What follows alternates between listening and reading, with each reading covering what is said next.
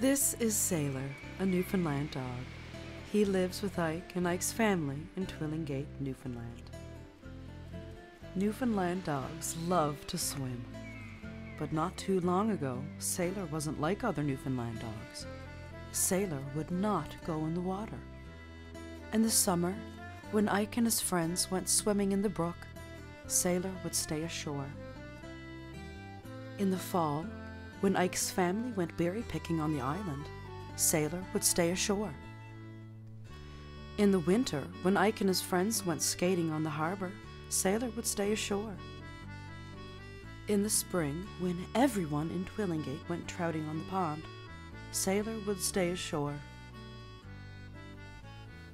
No one knew why Sailor was reluctant to go in the water, but they had lots of theories.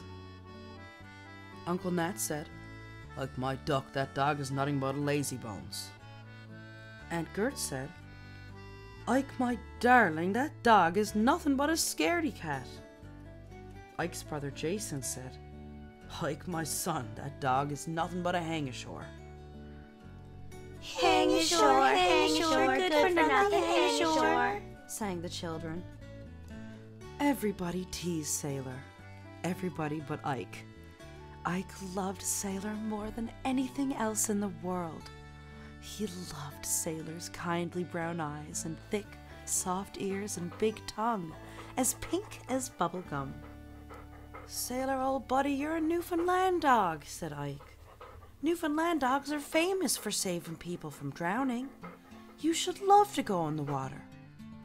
Sailor just wagged his tail sadly. Ike said, "Look at your fur. It's so thick and oily. It'll keep you warm as toast." Sailor just whimpered. Ike said, "Look at your toes. They're webbed just like a duck's. You were born to swim." Sailor just folded his paws. Ike said, "Look at the size of you. You're so big and strong, you could swim a mile in that water." Sailor just heaved a deep sigh. Ike asked his parents what to do about Sailor. His dad, who was a teacher, said, "Maybe he just needs someone to teach him how to swim." His mom smiled and said, "Maybe he just needs a good reason to get in the water." Ike thought about what his parents said.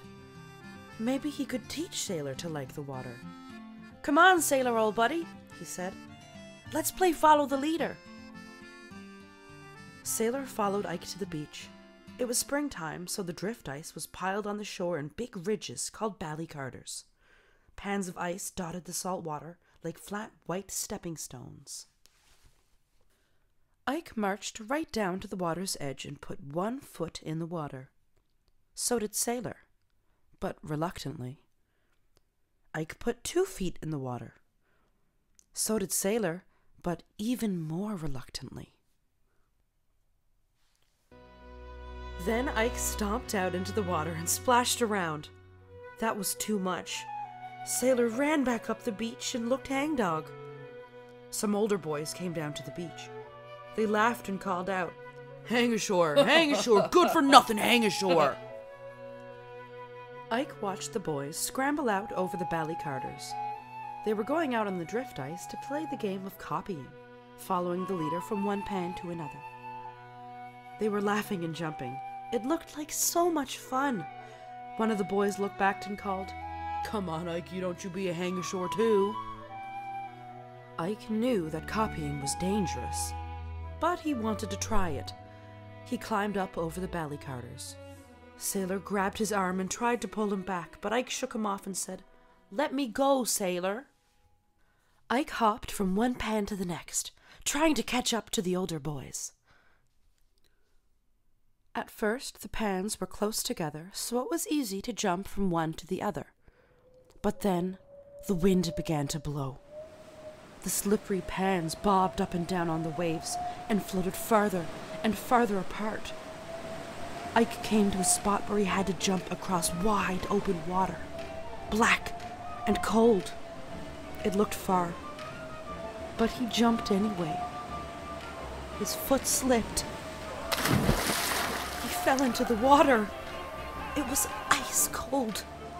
Ike struggled and splashed, but his boots filled with water, and his clothes were as heavy as lead. It was so cold he could hardly breathe.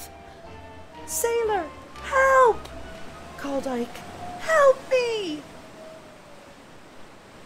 When Ike called out, a rare thing happened to Sailor. He jumped as if a lightning bolt had struck him. His head shot up and his tail shot out. He charged into that freezing water without a moment's hesitation. He shouldered his way through the ice pans. With powerful strokes of his huge paws, he churned through the water towards Ike. Ike was gasping for breath and sinking, too cold to move a muscle. Sailor, with his great gentle jaws, grabbed his collar and dragged him up out of the water onto an ice pan. Ike lay in a heap, cold and wet, but safe.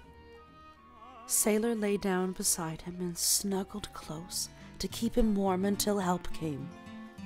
The older boys, who saw it all, cheered and cried. Later, Ike's dad said, "Ike, my trout, your mom was right. That dog just needed a good reason to get in the water." After that, no one called Sailor a Hangashore anymore. Now they call him a hero.